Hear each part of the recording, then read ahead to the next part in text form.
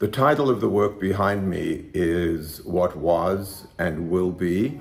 The titles in my work are very important. Many of them I draw from literature on the subject of landscape and memory, or the theory of landscape.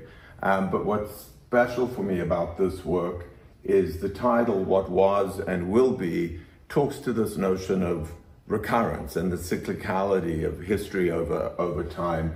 And what I just love about this is the stream of light in the middle of the work, and how that really talks to our hope, the hope for a better tomorrow.